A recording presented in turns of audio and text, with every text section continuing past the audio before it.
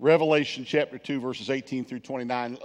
Over the last few weeks, we've been working our way through a series on the seven churches, the messages to the seven churches of Asia. Now, these were real live churches. When we talk about Asia, we're not talking about like China or Japan. We're talking about the Roman province of Asia. That would really be the area of Turkey today. All seven of these churches were located within the boundaries of what would today be the country of Turkey. And what we're doing is looking at these messages that Jesus delivered to these seven churches, because in many ways, these seven churches have problems that are common to every church. In fact, throughout the 175-year history of First Baptist Church Metropolis, there have been times when we have resembled any one of these churches. There are times in our own spiritual lives where if we really take an honest look, we would say, well, sometimes I'm kind of like the church in Ephesus. I'm going through all of the right actions. I'm doing, I'm dedicated to all the doctrine and those kind of things. But sometimes our love for Jesus, our first love, sort of begins to wane. And we're like the church in Ephesus. At other times, we find that we're churches that, get involved in compromise and other issues. Tonight, we're going to look at the church at Thyatira. And I want you to join me in Revelation chapter 2, verses 18 down through verse 29. This is the longest of all of the seven letters. And it begins in verse number 18, where Jesus says, "And to the angel of the church in Thyatira write, the words of the Son of God, who has eyes like a flame of fire, and whose feet are like burnished bronze. I know your works, your love, and your faith, and servants, and patient endurance, and that your latter works exceed the first. But I have this against you, that you tolerate that woman Jezebel, who calls herself a prophetess and is teaching and seducing my servants to practice sexual immorality and to eat food sacrificed to idols. I gave her time to repent, but she refuses to repent of her sexual immorality. Behold, I will throw her onto a sickbed, and those who commit adultery with her I will throw into great tribulation, unless they repent of her works. And I will strike her children dead, and all the churches will know that I am he who searches mind and heart, and I will give to each of you according to your works. But to the rest of you in Thyatira, who do not hold this teaching, who have not learned what some call the deep things of Satan, to you I say, I do not lay on you any other burden. Only hold fast what you have until I come. The one who conquers and who keeps my works until the end, to him I will give authority over the nations, and he will rule over them with a rod iron, as when earthen pots are broken in pieces. Even as I myself have received authority from my Father, I will give him the morning star. He who has an ear, let him hear what the Spirit says to the churches." Now let's take just a moment and kind of understand where the church of Thyatira is and a little bit about this particular city. You'll remember that John is writing to these letters basically in the order that they would appear if you were following the common trade route. So he's writing from the island of Patmos. He's held there as an exile and being held as a prisoner on this small island of Patmos. If he was to leave there by ship and go due east, he would run into the city of Ephesus. From there, this trade route just sort of kind of works its way up and around through Turkey. And you can kind of see this map isn't very large, but you get to Ephesus, and then if you turn north, you go to Smyrna and then Pergamum. Thyatira is kind of located just to the southeast of the city of Pergamum. It was strategic, not so much because of how the city was situated. In fact, it's situated on a low-lying plain. It's the last place you'd want to build a defensive city. Normally, if you want to build a defensive city in that day, you want to build it up high on a mountain, somewhere where it's going to be hard to get to and hard to march to. Thyatira didn't enjoy that position, but it is the first line of defense for the city of Pergamum. And that's important. You'll remember I told you last week that Pergamum was well known in that day for holding a large treasury. That's where Alexander the Great deposited a lot of gold. The Romans used it that same way. So even though it's not located on the best of places to defend, Pergam or Thyatira is the first line of defense against for Pergamum. It is a strategic city. It is an important city for that matter. In its day, it was known basically for two things. Number one, it was a place where they made a lot of dyed cloth. In fact, we know that from the book of Acts. Over in the book of Acts, chapter 16, the Apostle Paul meets a woman named Lydia, and she is converted. She was a businesswoman from Thyatira, and the Bible tells us that she was there making purple cloth. Thyatira made a off-brand, cheap version of purple cloth that the Romans just absolutely went wild over. They loved it, all right? And that's a place where it was made, in the city of Thyatira. It was also known for its metalwork. In fact, if you'll notice there in verse number 18, the scripture says, "And to the angel of the church in Thyatira write the words of the Son of God, who has eyes like a flame of fire, and whose feet are like burnished bronze." The Greek word there that's translated burnished bronze is actually a word that was a trade name. The Thyatirans had made a particular kind of metal where they would, it was an alloy where they would combine an amount of copper and an amount of zinc and make a very specific type of bronze out of it. And that's the very word for it. It was like a trade name in those days. In fact, both of those images of Jesus there, of a flame where his eyes are a flaming fire and his feet are like burnished bronze, both of those images come right out of metalwork. And so right away, he's personalizing this letter to Thyatira. And he begins to comment on some of the things that he commends the church for. He commends the church of Thyatira for four things. Notice in verse 19. He said, "I know your works." I love that phrase that Jesus repeats all through these letters over and over and over again. He says to the churches, "I know what you're doing. I know." That's so important for us to keep in mind as believers. Whatever we're going through, whatever we're doing in this life, Jesus knows. He's aware. He is all-seeing, all-knowing. He always knows what's going on in our lives and in our hearts. There is nothing that is hidden from his sight. Now, for many of us, that is a wonderful word of comfort, is it not?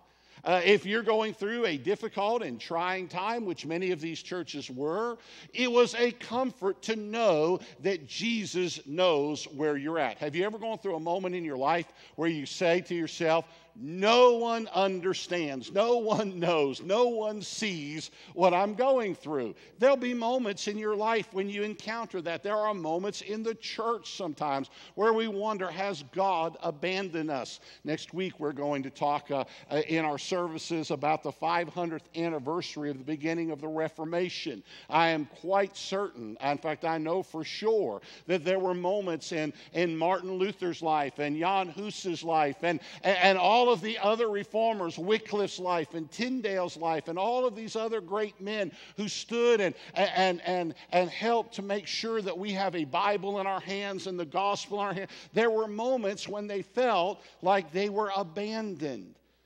So Jesus reminds the church, "I know what's going on." By the way, that should strike terror in our hearts when we're in sin. Amen?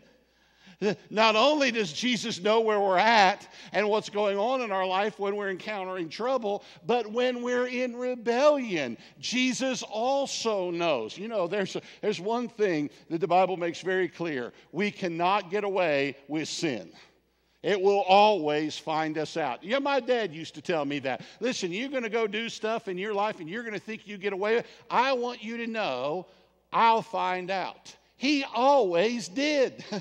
I couldn't get away with anything. He seemed to be all-knowing, all-seeing. Now, my dad really wasn't all-knowing and all-seeing. He just seemed that way. But I guarantee you, Jesus is. He knows all and he sees all. And so he reminds the church, I know what your works. Notice what he says. He commends them for 4 different works. He says, I know your love. I know your faith. And I know your works, your love, your faith, your service, and patient endurance. He mentions 4 different things here. He says, first of all, I know your faith. Hebrews chapter 11, verse 6 says this, and without faith it is impossible to please him. For whoever would draw near to God must believe that he exists and that he rewards those who diligently seek him. There's 2 ways that interpreters have understood that word faith there. And both of them are potential ways to understand the passage, and both of them are important. One way is to look at this as he knows their personal faith in the Lord Jesus Christ. In other words, he's talking there about their trust in the gospel, their trust in the work of Jesus Christ. And he says, I know your faith. And maybe even that he has the idea there, their continued faithfulness. They're continuing to remain true to the gospel. They're continuing to remain true to those things that they have started out with. The Bible makes it very clear. Without faith, it's impossible to please God. That's the very foundation of our walk with Jesus, is trusting him every moment, every day, in every aspect of our life. But another way to look at that is that he's talking about the faith. He's talking there about the doctrinal content of our trust in and belief in Jesus. Sometimes we take the word faith and we apply that to talk about the faith. In other words, all of the things that we believe about God. And he's reminding them there, I noticed and I know what you've believed. I know that you have started out going the right direction. The second thing he says, and he commends them, and these 2 virtues go together all through the New Testament. He said, I commend you for your faith, but I also commend you for your love. The Bible makes it very clear that those who trust in Christ, one of the things that's going to happen in their life is they're going to love Jesus and they're going to love other people. It's impossible to come to know Jesus without also then starting to have a compassion and a love for other believers. Over in 1 Corinthians chapter 13, the Apostle Paul writes about this in a passage that we commonly read in weddings. But it's a passage that has nothing whatsoever to do with the love between a husband and a wife, nor has it anything to do with a wedding. Actually, Jesus is talking in 1 Corinthians 13 about how we are to conduct our lives and ourselves in the ministry of the church. He's been talking there about spiritual gifts, and he's writing to a church that is incredibly gifted. All of the spiritual gifts there are present in the church in Corinth, and Paul is reminding them that in our ministry, in the things we do for Jesus, it must be done in a way that can be described as loving, in a way that is conducive to the love of Jesus and that is reflective of the love of Jesus. Listen to what he says. He said, if I speak in tongues of men and of angels but have not love, I am a noisy gong or a clanging cymbal. And if I have a prophetic powers and understand all mysteries and all knowledge, and if I have all faith so as to remove mountains but have not love, I am nothing. And he goes on. And what's Paul's reminding them of? You can be as gifted and as talented as you can possibly be, but if you don't love other people, ultimately all of that comes to naught. It really doesn't matter. Have you ever met somebody who knows everything but doesn't love anybody? You know, they're very intelligent. He's talking there about people who are enormously talented in the church in Corinth. The 2 preeminent gifts that everybody wanted was tongues and prophecy. That's the ones that everybody really noticed and everybody paid attention. He says, you can stand up and speak in tongues all day, but if you don't love your brothers and sisters, you're just making a lot of noise. That's what he means. He says, if you stand up and you preach and you can open up the scripture and you can explain it to everybody, but if you don't love, then it comes to naught. He even mentions there, did you notice faith? He says, and if I have all faith so as to remove mountains. Faith is the foundation of our Christian walk, but it does not stop there. He says, if I have the faith that can move mountains, but I have not love, ultimately, what does he say? He says, I am nothing. And so he reminds them, and over here in the book of Revelation, he commends this church of Thyatira. He says, I know your faith. I know your love. He says, I know your service. The word there in the original is diakonos. It's the word from which we get deacon. The word deacon just simply means servant. And all the way through the New Testament, Jesus is described, by the way, with that term. Jesus is a servant. There are servants in the church. And the role here, as he's reminding them of, is that as believers, we exist, and part of our purpose in life is to serve Jesus and other people. I want to commend our church here for just a moment. I am simply amazed sometimes when I stand back, and I've been this way for 10 years now. Standing back and watching this church do big projects. This week, the Judgment House is one of the biggest things we do during the course of the year. It takes a lot of people, probably 150 or more people are involved in it. It's long hours. It started on Tuesday night, and people have been here every night, Tuesday night, Wednesday, Thursday. It finishes up tonight. We got to tear everything down and turn the building back into a church building by tomorrow morning. It's a lot of work. And here's what's amazing to me about this. People come out and serve and minister and do all of this all week without complaining, without arguing. You know what's amazing? I haven't had one person in my office complaining about anyone else all week, and you've all been here all week. That's amazing. Most of the time, if you put 4 people together, 2 of them are going to get in a fight within an hour, all right? But something happens. There's probably a couple of reasons for that. One is maybe it's just good disposition of people, but I rather suspect it's an evidence of the Holy Spirit working in our midst. Amen?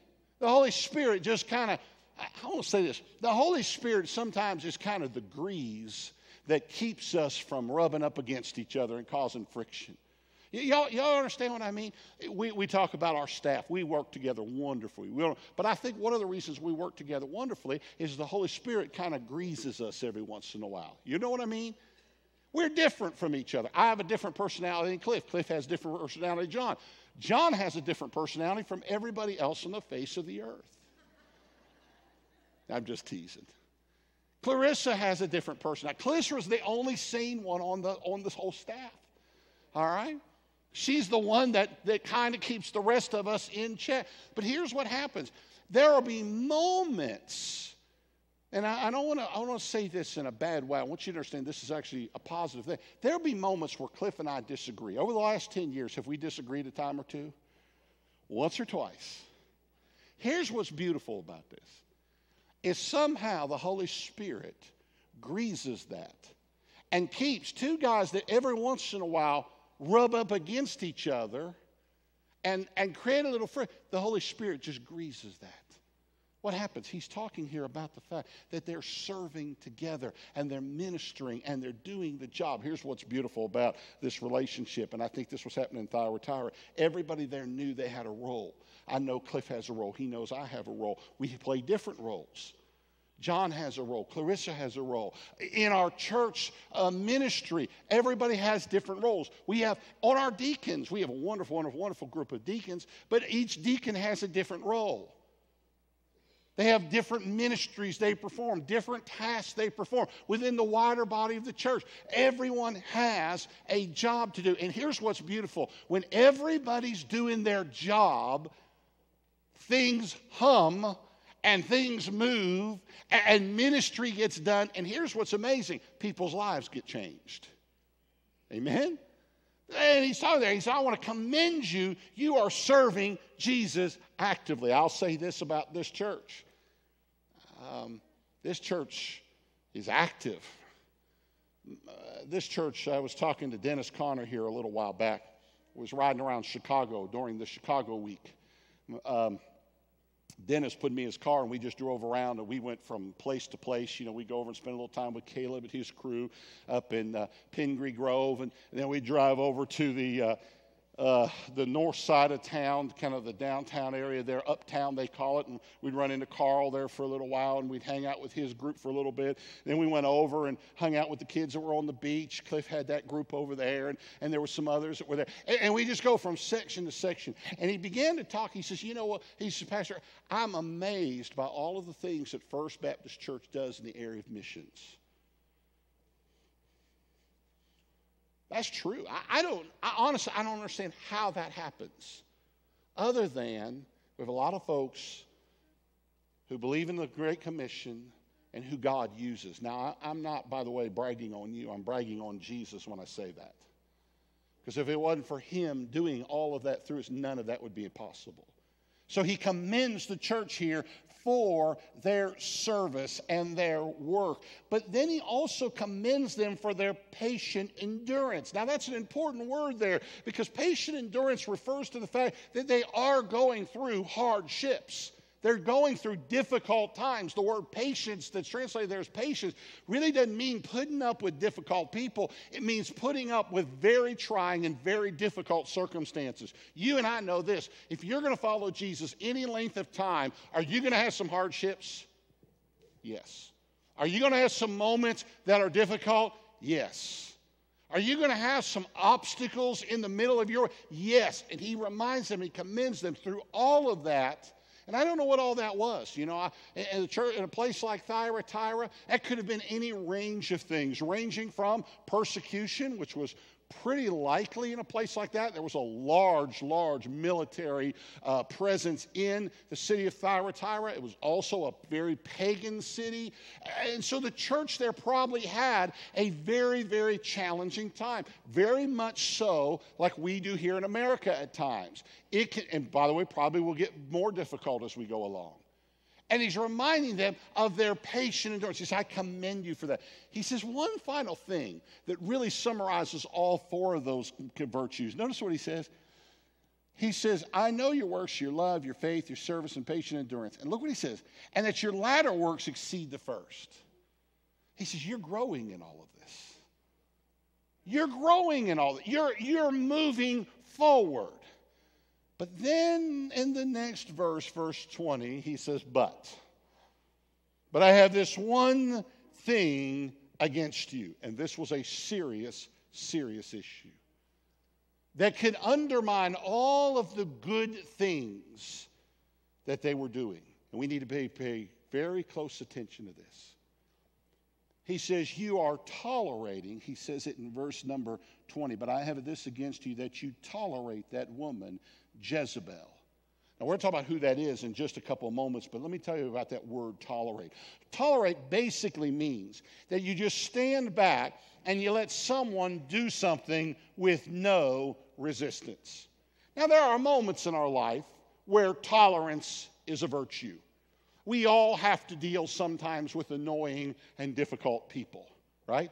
We all have to deal with a person that doesn't do things the way we think they ought to do it. We have a neighbor that doesn't maybe, clean up their yard the way you think they should, or take care of their house the way you think they should. You have a coworker that doesn't do their job. And sometimes it is a virtue to step back and just tolerate that.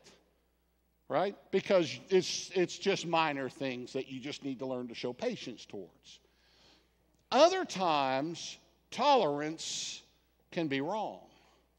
Here in this particular situation, they have someone in the church that he labels Jezebel. Almost every Bible scholar is certain on this fact. This was not this lady's real name. No Jew or person that understood anything about the Old Testament in that day would have named their daughter Jezebel. Jezebel became, in fact, even Gentiles didn't like the name Jezebel. And the reason was because way back in Israel's history, there was a king named Ahab who had married a pagan wife named Jezebel, and who had introduced all kinds of immorality and idolatry into the life of the nation of Israel. So when he calls her Jezebel, he's using that word we would today. If we say, man, she's a Jezebel, usually we mean she's fooling around. She's a hussy. All right? We got other words for that, but you can plug them in. All right? She's a woman who has a bad reputation. He says, this Jezebel, he says, who calls herself a prophetess and is teaching. He's making something very clear there. She's standing before, the prophetess, by the way, does not mean she was foretelling the future. A prophet in the Bible primarily is charged with the task of announcing what God's will is in the present. And so a prophetic message is saying, here's what God is saying to the church right now. She's getting up in front of the church, claiming to have a message from God, and she's teaching. She has this prophetic role, and she's standing up and she's teaching. And he doesn't really get into a lot of detail about her teaching, but he connects it. He says, and is teaching and seducing my servants to practice sexual immorality and to eat food sacrificed to idols. We don't really know for sure what all she was doing, but it involves some level of sexual promiscuity. Maybe she was lowering the standards of morality in the church. Maybe she was just presenting herself in a way that would have been improper. We don't know for sure. And she was seducing the church to leave and to get involved in idols. And this is going on apparently openly in the church. And so you notice what Jesus says about it. He says, I gave her time to repent, but she refuses to repent. That's an interesting statement right there. Jesus says, listen, it's not that I haven't dealt with this woman. It isn't that I'm just now taking notice. I've given her an opportunity to repent. Can I say to you honestly, here's when the time of repentance is. The time of repentance is from the time that you begin to sin and are aware of it, and the time that God's judgment comes down upon you. Anywhere in that gap is a time for repentance. The very fact that God does not immediately judge us for every sin we commit is a sign of his grace and his mercy. It is an indication to us that he is offering us grace. He's giving us that moment to repent. When you and I sin, he gives us a time to repent, does he not? He didn't come down and just start, disciplining us the very first moment. First of all, we get that conviction in our hearts. We know that what we're doing is wrong. He's given her an opportunity to repent, and she has not taken it. So notice what he says. He said, I gave her time to repent, but she refuses to repent of her sexual immorality. Behold, I'll throw her onto a sickbed. In other words, he's going to judge her now. He's going to chastise her. I'm going to throw her onto a sickbed, and those who commit adultery with her, I will throw into great tribulation unless they repent of her works. He said, those that have fallen prey to this bad teaching and to this woman's influence, I'm going to judge them as well unless they repent. Notice there again, there's a window. This is a warning. Jesus is saying, listen, if you've fallen into this, repent, turn around. There's still time. You can fix this, but you need to hurry. You need to get it right. You need to repent. He says, and I will strike her children dead, and all the churches will know that I am he who searches mind and heart, and I will give to each of you according to your works. Jesus is being very blunt here. Now, how we should take that, whether that's literal or figurative, is up for debate within. I believe that he's saying there literally that this is a woman who has gone so far in her rejection of the things of God that Jesus is saying to her, you are past that moment of repentance. I've given you every opportunity. You have not. So I will take your life now. The Bible says there's a sin that leads to death. There is. We can sin so long and so hard and so frequently and so callously and reject the grace of God for so long that finally God will just say to us, I'd rather you not even be there and take us home. And he's saying to the church, these people are right there at that edge. And so he's urging them and he's encouraging them, turn back, repent. There are three key lessons there that I think we can learn about this woman, Jezebel. First of all, this passage reminds us that good works cannot make up for bad doctrine. These are people who are thinking, because we're doing a lot of good things, we're an active church. Look how active we are. We're doing all kinds of good things in the name of Jesus. And yeah, sure, we've got this one crazy teacher, and she's standing up, and she's leading some people astray. But we're doing lots and lots of good things. They thought that doing things could make up for bad doctrine. That's not true. The reality is that there's two sides of this equation. There's right doctrine, orthodoxy, right doctrine, and there is right practice, orthopraxy. Two things that make up the Christian life. We must believe and know the right things. We must know the truth. But then we also must put those things into practice. And if you don't have one, listen, if you have orthodoxy, if you have all of the right doctrine and all the right beliefs but don't put them into practice, that's dead orthodoxy. You know all the doctrine. I know a lot of believers like that. If you want to meet a lot of people that fall into that category, I'm going to be careful how I say, go to the seminary. You meet lots of people who know all the right doctrines and all the right beliefs and who can tell you everything you ever wanted to know about the Bible, but sometimes don't put it into practice. Now, I'm not saying that about all, professors. I'm not saying that. But many have lost their passion for Jesus. That's dead orthodoxy. Others have fallen into the mistake of liberalism. They say, well, as long as I'm doing the right things, it doesn't matter what I believe, and we'll tolerate anything. You have to have both sides of that equation in order to make it balance. We must know and believe the right things, and we must put those things into practice. Second lesson we learn, God knows and sees all. I've already talked a great deal about that. He says, I am he who searches the mind and heart. God really knows what's in your heart. He knows what is true. Even when we do our best to hide it, even when we don't even really know what's in our heart. Have you ever been there? When you look at your heart, you really don't recognize how wicked and how evil your heart really is. God still knows. He knows and he sees all. That's why in the Psalms we're taught to ask God to search our hearts, to show us what's really in there, to show us what we're really like. And by the way, when you do that, he will. He'll begin to reveal to you what you're like. God knows and sees all. We can't hide anything from him.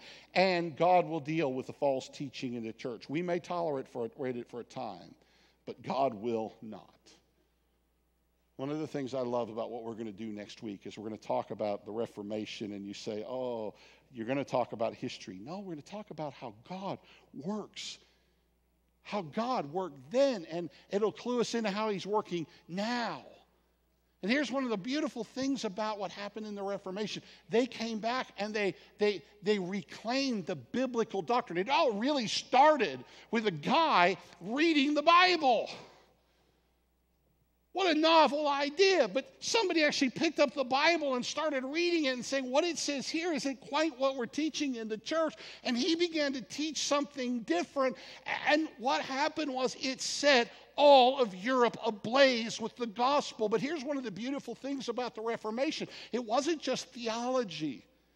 It wasn't just guys sitting down, working out doctrinal statements. Oh, yes, it started there. But here's what the beauty of it was. It changed the entire fabric of the church.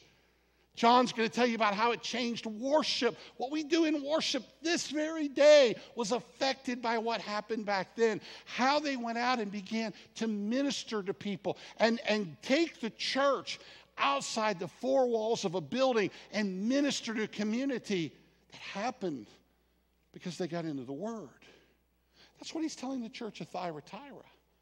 You must put these things into practice. You must get this teaching straightened out so that the gospel can go forth. Then he makes a promise. Very quickly, notice what he says. Verse 24. But to the rest of you in Thyatira, who do not hold this teaching, who have not learned what some call the deep things of Satan, to you I say, I do not lay on you any other burden.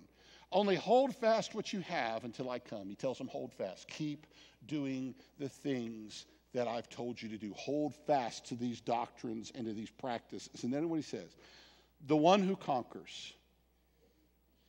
To every single church that he writes to in the book of Revelation, he's going to say those same words. Back in the book, in chapter 2, he talked to the church in Ephesus in verse 17, and listen to what or in verse 7. He says, he who has an ear, let him hear what the Spirit says to the churches. To the one who conquers, I will grant to eat the tree of life. Then over again in verse number 11, to the one who conquers, to the church in Smyrna, he says, to the one who conquers will not be hurt by the second death. Then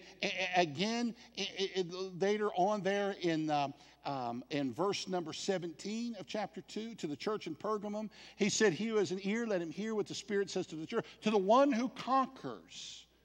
And then finally here to this church, to the one who conquers. See, he's saying the same thing to all the churches. We must strive to conquer the various temptations that are common in every church. And by the way, common to all people. The church in Ephesus was tempted to abandon its first love. There are times when we are tempted to allow the things of this world to creep in and steal away our love for Jesus and to begin to move our hearts away from the things of God towards the things of this world. We're very tempted to do that. And so he says, to the one who conquers, I'll give them a reward. There's a temptation among everyone when we're in the midst of persecution, like the church of Smyrna. Going through a tense time of persecution, there is a moment in everybody's life when we're tempted in the midst of persecution just to give up, just to throw in the towel. And he says, to the one who conquers, to the one who stands up in the midst of that and keeps going forward even though it's difficult, I'll give them a reward. There's a temptation to compromise like the church in Pergamum. They wanted to compromise. There's a temptation to tolerate evil like in the church of Thyatira. And every single time he says, to the one who conquers, to the one who conquers. He's saying to us as a church, listen, don't give in. Don't give up. Don't lay down. Don't stop fighting. Keep moving forward no matter what. And he gives them a promise. He says to them, I'm going to allow them to rule the nations with me. Do you know that? One of these days, as believers, we're going to share in this incredible inheritance and rule the nations. And then at the very end of the book, listen to what of the letter, listen to what he says.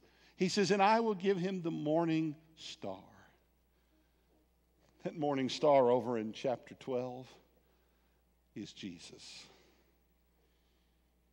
He's reminding them, keep on fighting. Because one of these days, the very presence of Jesus will come back to this earth. One of these days, you'll stand in his very presence. Keep on fighting. Don't tolerate evil. Stand firm for what is right. Here's the difficulty. When we have to stand firm for what is right, sometimes that'll make us unpopular. Amen? It'll make us unpopular. People look at you and think they're kind of crazy down there at First Baptist. They actually believe what the Bible says. Yeah. Here, let me say this. If you're going to follow Jesus, you're not going to fit into this world. You're going to stand out a little bit. You're going to be different from this world. But that's okay. It may feel like the whole world's against you and that you're getting overwhelmed. But I assure you, in the end, we will conquer. Amen? Stand with me, every head bowed, every eye closed. Father, thank you for this day. Thank you for this reminder that, Lord, even though we go through trying times, even though there's a great temptation to compromise and tolerate evil and tolerate false teaching, Father, I pray that we would stand firm and stand true, that we would hold fast to the things that you've commanded us. Lord, for two reasons. Number one, because the gospel is so important that it's the only hope for mankind. Lord, we have the only message that can change people's eternal destinies. When we compromise that, Father, it's like signing death warrants. So, Father, help us to stay firm for the sake of reaching people with the gospel, but also, Lord, to know that in the end, there'll be a great reward. Help us to stay focused on you, Lord Jesus. Help us to stay true to the course you've given us. We love you and thank you and praise you. In Jesus' name we pray. Amen.